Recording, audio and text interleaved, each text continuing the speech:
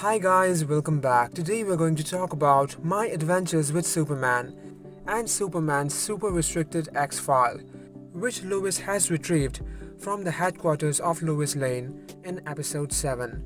Now so far we have seen a pretty bright and optimistic version of Clark on the show, but in episode 7, Lois was seen opening the file in the end, which she was excited to watch, but it ended up shocking her as we saw a lot of evil versions of Clark, who was seen killing thousands of people, lasering buildings and slaughtering the innocent.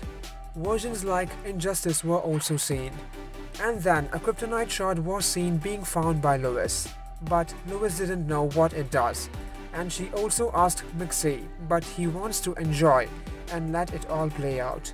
The Kryptonite shard will surely affect Clark when he will come closer to it while being around Lois.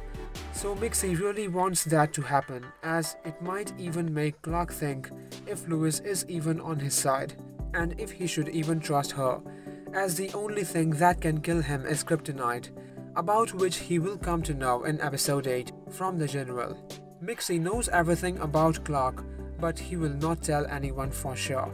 Him being free and gaslighting Lois might be a real problem, and it might surely affect Clark and Lois's relationship, as he can lead Lois into thinking that Clark will really turn evil.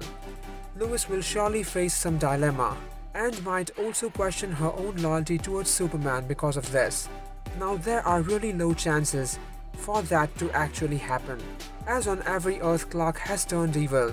He either landed in Russia, or he lost Lois or didn't have Lois, as Lois is everything for Clark.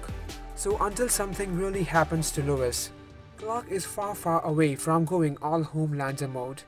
So guys, stay tuned for further updates, and if you guys enjoyed, please like, comment, share and subscribe if you haven't. Thank you.